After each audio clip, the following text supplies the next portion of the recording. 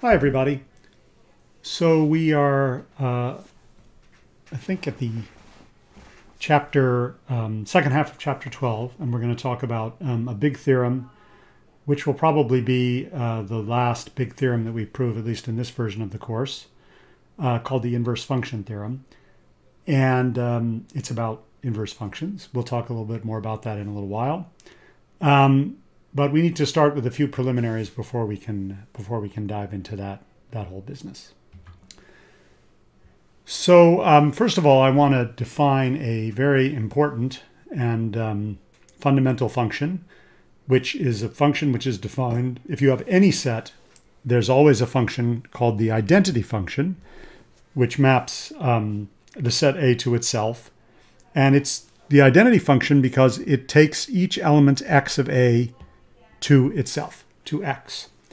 So that this has lots of kind of avatars. It appears in lots of different ways. You can think of it as a set of ordered pairs.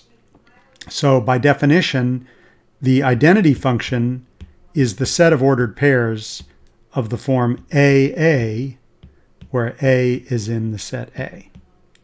And this is clearly a function because for every point in the domain, there's a unique point in the codomain that corresponds to it.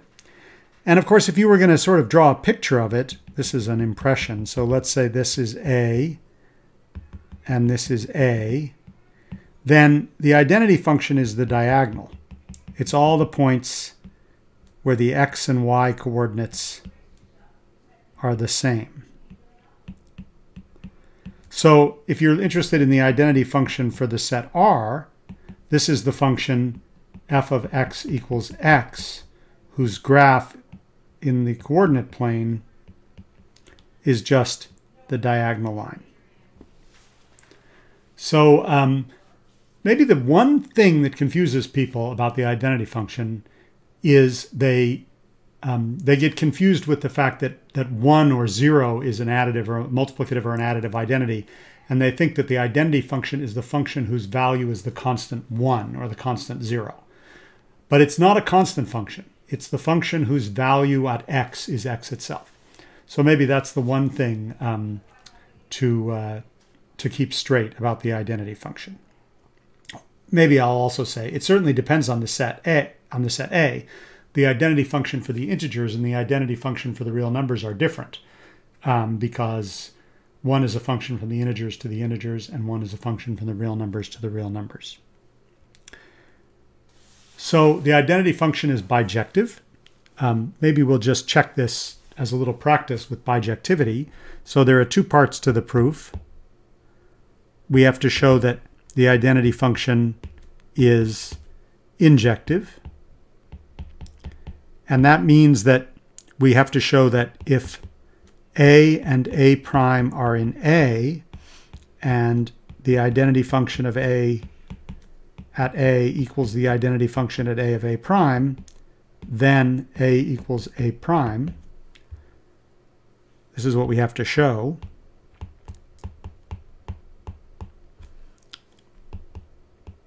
But since the identity function at A of A equals A, and the identity function at A of A prime equals A prime, clearly A equals A prime. So it's injective. And then we have to check that it's surjective. In other words, we have to show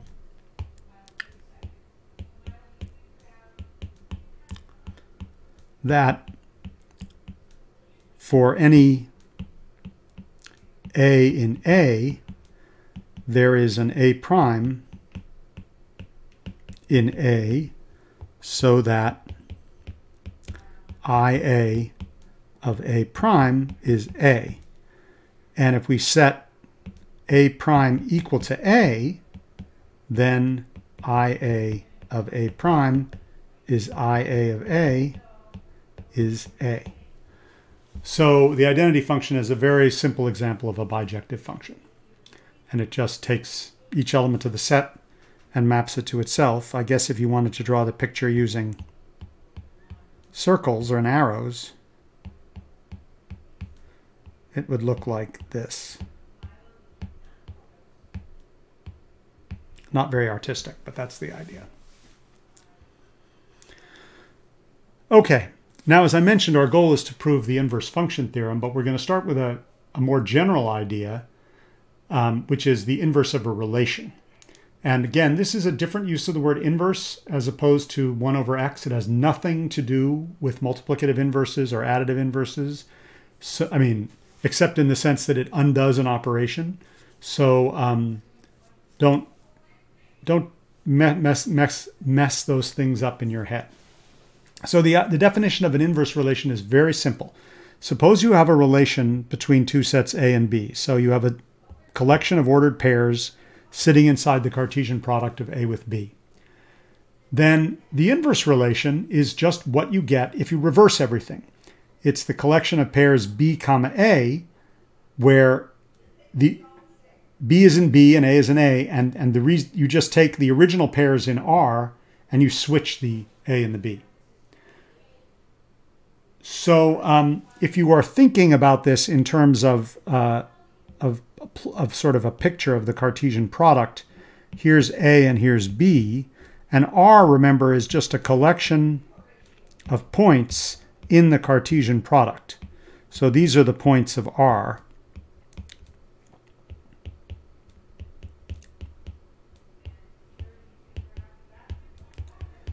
Then R inverse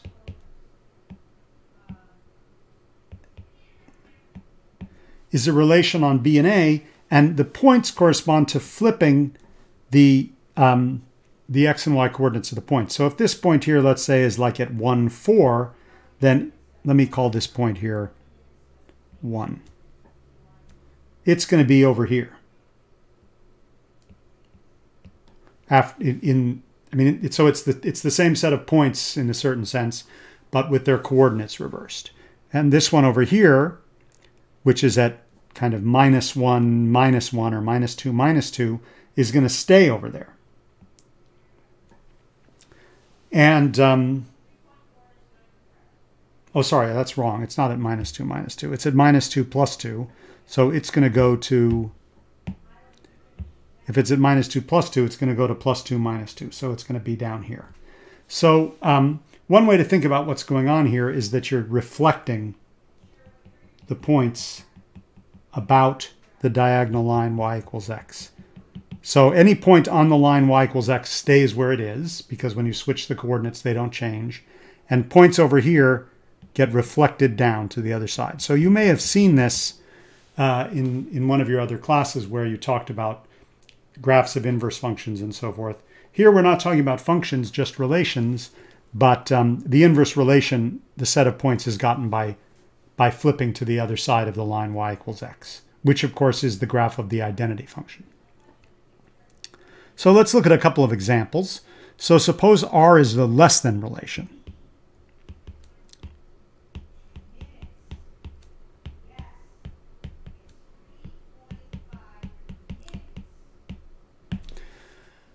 What happens when you take the inverse relation? Well, the inverse relation is the collection of pairs BA, where A is less than B and AB are in the real numbers. And that looks a little bit funny, but we can write that differently. It's the collection of pairs. If I call AB and BA, then instead of A being less than B, A is the first coordinate. The first coordinate is bigger than the second coordinate. So the inverse relation to less than is the relation greater than. And if you want to see kind of a picture of that, so let's draw a picture of the relation less than on R cross R. So the points in the relation less than are all the points where x is less than y. So if I draw x equals y, that's here, then x is less than y are all the points down,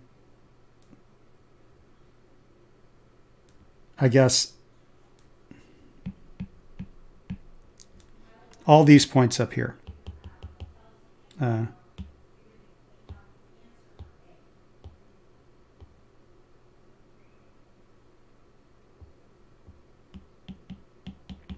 So for instance, this point here is the point 0, 2, and x is less than y. Points over here have x is bigger than y. And what happens when we look at the inverse relation? Well, we still have this line y equals x, and now we get, here's r, the relation r, which is less than, and here's r inverse, which is greater than. And now the set of points that we're interested in are all the points over here, where x is bigger than y. So again, you see this phenomenon where switching, by taking the inverse of relation, flips the set of points over the line y equals x. Here's another example, which is a little trickier to draw. So we have the divides relation. A divides B if, so this is a relation on Z. If there exists C in Z so that B equals AC. So this is a collection of this is R. So we have a collection of points inside Z cross Z, corresponding to the situation where the x coordinate is a divisor of the y coordinate. So the inverse relation, R inverse, well, it's now the set of pairs BA where A divides B. We just flipped the relation around. And to interpret this, the idea is that now we're going to, so the confusing thing is now we've changed the letters, but if we relabel BA and AB, this is the collection of pairs AB, but instead of A dividing B, it's, so A here is the second element, B dividing A. So the relation here is that ARB AR inverse B means that not that A is a divisor of B, but A is a multiple of B. In other words, that B divides A. So taking the inverse of the divide relation changes things. Instead of having the relation A is a divisor of B, it becomes the relation A is a multiple of B. We could draw the picture here. Maybe we can take a stab at it. Let's just draw the positive ones. It's a little weird. So we have, so first of all, 1 is a divide. This is the relation A divides B. So 1 divides everything. Here's 1. So 1 divides 1, 1 divides 2, 1 divides 3, 1 divides 4, and so forth. Here's 2. 2 doesn't divide 1, but it does divide 2, and it doesn't divide 3, but it does divide 4, and so on. Here's 3. 3 doesn't divide 1 or 2, but it does divide 3, 4, 5, and so on. And to draw the multiple picture, we would have to make a similar diagram. Here's 1. 2 is a multiple of 1. Here's 1. 1 is a multiple of 1. 2 is a multiple of 1. 3 is a multiple of 1. 4 is a multiple of 1. Here we have 2. 1 is not a multiple of 2, but 2 is a multiple, and so on. And so you see this pattern of black dots here becomes this column of black dots becomes this row of black dots here. This column of alternating dots becomes this row, and so on. So the multiple relation is the inverse to the divides relation. So there's a couple of examples. The next topic that we're going to look at is what happens when instead of just looking at relations, you look at functions and you apply this inverse operation.